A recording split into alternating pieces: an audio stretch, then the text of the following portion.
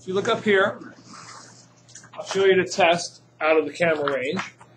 This is one of the longest tests you'll ever take. 90% of the time when I take a test, when I give you a test, I have it on one piece of paper. I do whatever I can to shorten it up to make it fit on one piece of paper. This time there's no way to do that because of the pictures and all the other stuff I have to put on here. There's actually going to be 3 pages.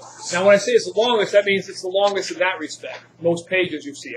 Every other test you've ever taken has been just basically 1 page. However, time-wise, it's not going to be any longer than any other one. Okay, I was going to say it could be longer than my history test. It will not be long, even like I know it's a double period tomorrow, but you only need 1 period to do it. All right. Now, there's no reason to read off those sections. I can basically they aren't actually in exact orders. But what are really the 4 things that are going to be on this test? Well, you'll have stuff. Let's go back to my first one. Well, go backwards there. Polymers will be on there. We'll get to them when we go over it. There'll be a whole section on polymers. In fact, the whole last page is on polymers. There'll be stuff on mechanisms. That's the second thing. And there'll be stuff on extraction and chromatography. Those are basically separation techniques. Okay, same kind of questions I asked you in the other worksheets. I don't have any on here. I couldn't put everything on the review, but what else will be on here? Say I told you, well, this guy's got a boiling point of 80 degrees. This guy's got a boiling point of 110. This guy's soluble in water. This guy's soluble in chloroform. You know, and I ask you to tell me what would be the best way to separate these guys. Fractional distillation, simple distillation, filtration, extraction, chromatography. All right, there will be one of those on. I didn't actually put it. So there's the 4 sections. Separation techniques. Now, the big ones that we concentrate on for the separation techniques aren't going to be filtration or decanting or stuff like that. The big ones are going to be extraction, which I'm going to talk about, gas, column, and paper chromatography. All right, those are the big ones because they're the new ones. We've never seen those before this chapter. So that's the first one, is separation techniques. Then there's mechanisms. Then there's polymers. The 4th thing is common naming system, which I'll also do, that guy over there, at the end as well. Remind me. Hopefully we'll get to everything today. All right, let's go and start from the beginning here. All right, when I give you a question like about extraction, I mean, they're all going to, this is why it won't take you much longer. There are very few problems where you have to think about them. You either know it or you don't. You either know this is a what? Separatory funnel, or you don't. I mean, you're not going to have to think about it. All right? The name of the process that we would use this funnel for is what? Extraction. And the names of the layers. Now, I've gotten already multiple mistakes, and I bet I'm going to get some erasing now. I've gotten everything from incredibly bad answers like, what are the names of the 2 layers? Top and bottom. Honest to God. Top and bottom, yes. You're in kindergarten. No, I don't want top or bottom. Other ones that would also be wrong. All right? I don't want you to tell me chloroform versus soda. Okay, that would also be wrong. I want the generic name for these. What was the one that was on top for us? The what? The aqueous layer. Aqueous. And this was the organic. Now, it doesn't mean they're always in that order. The organic layer, the chloroform we use, is more dense. That's why he was on the bottom. If I put water and oil into that separatory funnel, the oil, the organic layer, would be on top, and water would be on the bottom. All right, but I'm going to ask you about the lab that we did. And you should know those 2 names, aqueous and organic. Okay? What do we got? 3, 4. Which of these is probably the lightest? This is a gas chromatogram, and I've talked about that, show you the videos on that. If you ever need to look back, if you're online. But basically, this thing, whatever comes out first, is probably going to be the lightest, the one that's least attractive and probably the least heavy. And that would be, I hope you all put methanol, right? Now, I would not have it. I noticed, I'm not exactly sure why there's this second peak here. I'm not exactly sure what that means. But all you got to look for the one that's in greatest abundance would be the highest peak, the most area under the curve. The least abundance would be methanol, of course. You can see that. The highest would be isopropanol. I would hope you would all put that. Now, here comes a mistake. If I haven't seen any erasing yet, and I don't know if I have, you're going to see some now. Because this is interesting. Many people got this wrong. I'll bet you a lot of people divided 4 over 5 to get your RF value. Well, what's wrong with that? Well, there's something wrong with that. Remember how we measured? We measured from the starting point of the dot, which was we drew that pencil line, up to how far the actual color moved. That is not 4 inches or 4 centimeters or 4 or anything. It's how many? 1, 2, 3. 3. Then the distance of the solvent front, the DF values, is the DF. That's not a terrible aspect. And this is ds. The df value would be the distance from here to how far the solvent front moved. Most people did not do that. Most people just looked at the ruler and where the number was. You don't measure from the bottom of the paper. You measure from where the spot started. That's where you measure the RF value from, okay? Y'all got that? All right. So it should have been 3, because it's 1, 2, 3 over 4, 3/4, or 0.75, okay, for that guy. All right, good enough. So already found one mistake, but maybe there are some other ones in there too. Hopefully not. Let's look at the next one. This is the mechanism one. Now, I spent a fair amount of time yesterday talking about mechanisms, and we spent the last week on mechanisms, and including a lot of worksheets and stuff like that. The hardest part, I think, for a lot of you is going to be just identifying which mechanism is it undergoing. All right? I didn't give you a general formula. I gave you the actual mechanisms written out here for you. One of them's really easy. What could you tell this guy down here, C, has to be? Yeah, he doesn't look at all like anything else. The free radical halogenation is completely different. Now, you should know from yesterday that it would be free radical halogenation if I took something like a simple alkane, C2H6, and added, say, chlorine to it. I'm not actually adding, like here I've got two guys. I've got something on that alkane and added to something else, and they're going to switch places. When you have just an alkane and you're halogenating him, he's going to be free radical halogenation. That's what it's going to undergo. And we'll talk about the questions on him in a minute. Now let's get to these questions up here. Identify each mechanism. We just identified him. This guy right here is a two-step mechanism. Now we've seen other two-step mechanisms. Don't automatically assume, well, I remember this. It's backwards. It's 2 steps, therefore it's SN1. That's correct in this case. But what else is 2 steps? The electrophilic addition is 2 steps as well. How do you know this is not electrophilic addition? How do you know? Very simple. It's electrophilic addition I did not put on here, although we've seen it a couple of times. An addition is a reaction. You get a product. You do 2 products. Exactly. That was. I heard a lot of other people saying stuff out there, but that's probably your best way. In an addition reaction, you're going to take something plus something else and get 1 product. In substitution reactions, you're taking 2 things and switching things off of there, so you have 2 things over here. That would be a substitution reaction. This is an addition reaction with just 1 thing being formed. And here's another way you can tell. I didn't hear anybody say this either. Any of these guys have a double bond in them? Addition reactions are most common with double bonds. And I don't have a double bond in these guys. These are substitution reactions. Okay? So, as I'm sure many of you memorized, although it's not just about memorization, how it's backwards, although that does help, I know in this case. A 2-step mechanism is going to be SN1. And the 1-step mechanism, this guy right here, is going to be SN2. The reason for that is, I'll try to explain it one more time, in this 2-step mechanism, the reason he's 2 steps is he's got these large alkyl groups around him. He's going to probably be a tertiary or at least a secondary halogen on that carbon. All right, the carbon is going to be a secondary or tertiary. So he can make a carbonium ion that's relatively stable. All right, it can be stabilized by those adjacent alkyl groups. Whereas this guy down here, who's a primary carbon, he's going to go by SN2, all happening at the same time, because that OH can get in there. There's no steric hindrance. There's nothing in the way. You've got to be able to explain that in terms of how I just did right here. Steric hindrance drives this guy, the back of it. The stability in the carbocation drives that guy. All right? So tertiary is better up here. Then secondary, then primary. Here it's the exact opposite. I want primary. Whoops. Primary. He'll be the best way for him to go. Secondary, and then tertiary. Because if I got tertiary, I got all kinds of junk in the way, all right, for that OH to get in there. Okay?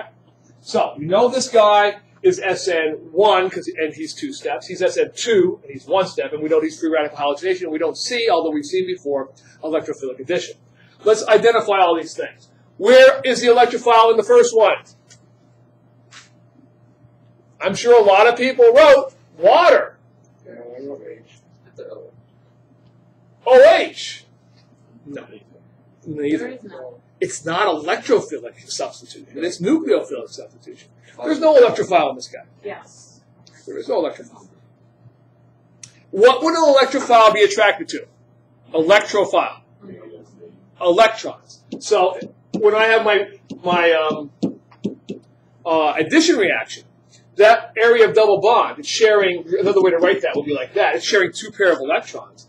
The HBr or OH or whatever is going to be attracted to this negatively charged area here. This positive hydrogen is going to be attracted there. He's an electrophile. I don't have anybody attracted to a negative thing in that first reaction, nor do I have it in the second reaction, nor do I have it in a free radical halogenation. Okay? No electrophiles. But there are nucleophiles. Where's my nucleophile in the first one? Well, I would accept either one, OH or H2O, but it's the OH that actually attaches, so you probably want to put OH, okay? If you had circled the H2O, it kind of looks like the H2O because it has this plus water, okay? I understand that. But OH would be a better answer of who's the actual nucleophile. And here, same thing, the OH is the nucleophile, okay? I asked you to identify any carbocations. I hope you underlined him or wrote down him or drew him. Is there a carbocation in this one? No, there's not. We did not split anybody off. It all happened at the same time, and it resulted in. Here's some other things to keep in mind. I didn't mention this, and maybe I'll post this one up if it works. Let's not forget about stereochemical inversion. This guy always attacks from the back side, flips the molecule around. This guy, you got about half and half. You're going to get racemization. You're going to get a mixture of the two different places where you can add that OH or bromine or whatever it is that you're adding. Okay? All right. Now let's get down to, what's the next question? Identify the free radicals. That obviously doesn't apply to these two guys. It applies to this guy down here. If I want to identify the free radicals, it's going to be anybody with an unpaired electron. Here, here. Now, I won't ask you to do this for this many. I'll say like steps 2 or 3, identify the free radicals. Because there are a ton of them. Here's one. Here's one. Here's one. Here's one. Make sure I don't miss any. Here's one. Here's one. Here's one. Here's one.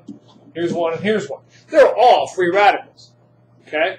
Leaving that up there, leaving that red up there, let's try to go on to the next step. Next question. What are the chain propagating steps? In a chain propagating step, you're going to start with a free radical, and you're going to regenerate a free radical. That's why it's a chain reaction. You're also going to probably produce some product at the same time. Okay? So, this guy does that. Does that guy do it? Doesn't he?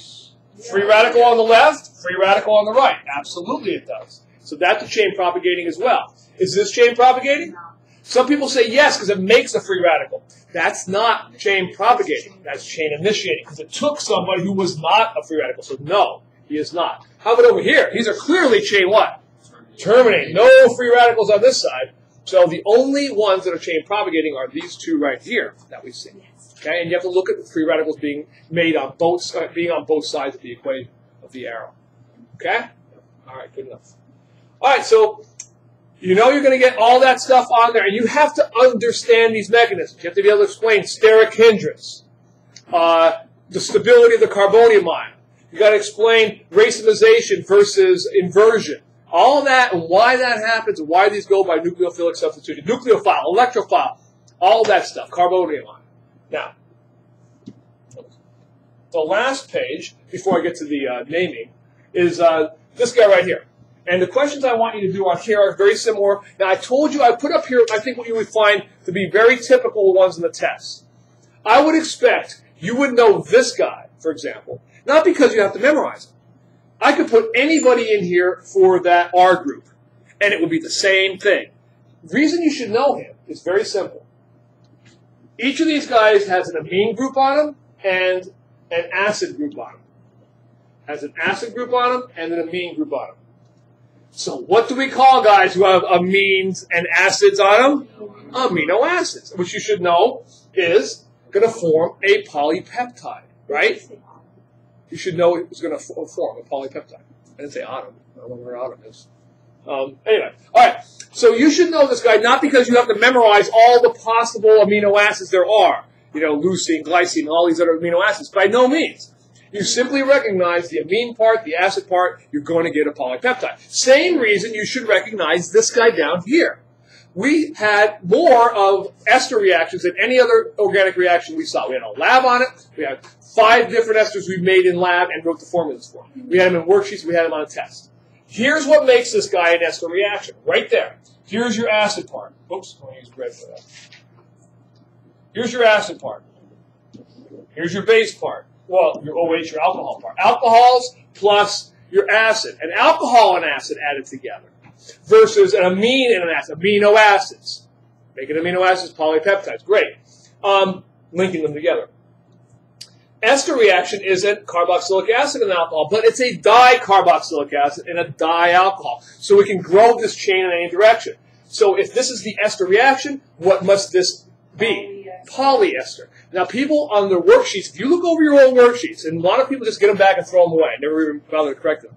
Many people call this and this polyurethane, nylon. You called it all kinds of stuff because you saw an N. Oh, I saw an N once before, so I'll call it polyurethane. You know, no. You have to look at what's actually reacting, and you don't have to memorize this as much as you have to understand what an ester reaction is and what an amino acid reaction is, and that's good. Now, up here is another guy should be very familiar to you. Again, I'm using ones that I would expect you've seen before in biology or somewhere else. This is going to be a polysaccharide, okay, taking sugar molecules and linking them together. What particular polysaccharide? That requires some memorization. It's a starch because they're all the same way, right? They're not flipped upside down every other one. This guy right here, polyvinyl chloride. All right, and there's another one I could make out of this guy that would be very familiar to you, and we talked about as well. And that would be if I just had an H where every one of these chlorines is. What would I call them then? Polyethylene. Polyethylene, which is like saran wrap. Polyvinyl chloride, which is used for piping, PVC pipes. Okay. Which, by the way, let's skip us ahead. Give us a use for each of these. I just did. Polyvinyl chloride would be for piping. Polyethylene would be for saran wrap. Protein synthesis would be for this. Polyester, clothes. And, of course, what would you use? What do you use carbohydrates? What do you use polysaccharides for? Food, basically, energy. Yeah, you're going to eventually break them down and use it for energy. All right, I still didn't do addition or condensation on here. Let's take a look. How do I know addition versus condensation? Do be careful on this, please. You should always look for some other molecule being split off. And in this case, the first one has water to split off. That is condensation. This guy does not. And I might have it written like this as well. That is going to be addition. This guy does have water split off. What does that make it? And this guy, look carefully. A lot of these don't fit on one line. You know, this does have water condensation again. Okay? So there you have it. All right, now. What's that? Right, that's what I actually have it written down here, although I may need to erase some stuff on it first. Oh, did it go away? Darn it. I didn't think I meant. I bet when I shut off the thing, it went away. I had that one written down. I'll draw it again because if we have time, I want people to see it at home too. So, what is it, 10 in a row there, right? Yeah. All right, let's try to draw this quickly. Oh, wait.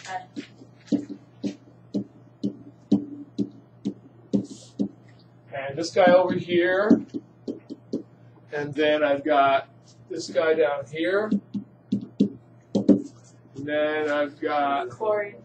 Double bond, chlorine. And then I've got 3 up. There's a third. They were in a straight line. It doesn't really matter if it's not anyway. But here. Okay. And what do I have after that? Double bond over here. Now, I didn't fill in all the H's around them to save myself some time. But let's try to name this guy. I told you 3 things to do here. The way to start these out. You are going to get to use these. Okay? You have the precedence sheet. You can use it. Okay? First things first, though. Find the longest carbon chain. Don't expect that I will draw it out necessarily with the longest carbon chain like it is. Okay? Find the longest carbon chain. It happens to be dec, right? Okay? So I call this dec something. We don't know yet. Oic acid. Okay? It's going to be something. Oic acid, oh, right, that's the second part. I kind of skipped ahead. First, find the longest chain. Second, find the highest precedence. If you look on this sheet, the highest precedence of the things that are on there, the groups that are on here. Carboxylic acid, ether, halogens, double bonds, methyl groups, and ketones. The highest thing on there is carboxylic acid. So I'm going to end it in oic acid, like a dec something oic acid. I want to make sure I don't use decane, because only if I have single bonds. So the third thing I check. First, longest chain. Second, highest precedence. Third, unsaturation. I've got a double bond right here. That's going to make it ene, decenoic. And I have to number in 1, 2, 3, 4, 4 decenoic acid. Okay. If you have to put, if I had a double and a triple in there, I'd have to put, 4-ene-5-decinoic acid. Okay. Only one of them can go in here. I can't put decene, decine. I can't put them twice. Okay. So we'd have to just have like a 5-YNE, YN, or 4-EN. I forget which gets highest precedence on the sheet. EN gets higher precedence. So yeah, the YN will be out here then. Okay. All right. All right. So you have that sheet to look at. Let's do the rest of them backwards. Technically, I should do them in alphabetical order. I will not take off points for that. Don't worry about it. 7 purple. So we could go with no. Let's just go in order here, but not because of that. That's wrong for a different reason. Okay. 1, 2, 3. 3. What is this guy right here? Yeah, a lot of people want to put, last period, people were erasing at this point, alkoxy. They looked it up. It says alkoxy. Alk means one methyl group, whatever that methyl group is. This guy happens to be one long, one carbon, so it's methoxy. And he's on the 1, 2, 3rd carbon, so it'd be 3-methoxy. Methoxy. Okay? 3-methoxy. Let me just, for those people who are a little confused, say that had this. What if it had that on there? It would be called ethoxy. Exactly. All right. Now let's go to the next guy. 4,5. Yeah. 4,5-dichloro.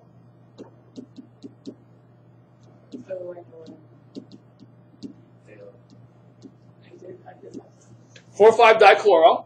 Next guy. This is 1, 2. Oh, we already did the double bond. 5, 6, 7. 7. And those are all in a straight line. All right. It doesn't look like it, but they are because they got bent up there. So that guy would be 7N-propyl. 7N-propyl. Okay. Because it could have been, isopropyl. Okay. And 7 what? 7-tert-butyl. And then this guy right here, 9-oxo. Wow, is that fun or what? Look at that. Hey, the bell's going to ring in 30 seconds, but one last thing before you go. I did not have time to go over, but you have several examples on your sheets. Shh, wait. Look here.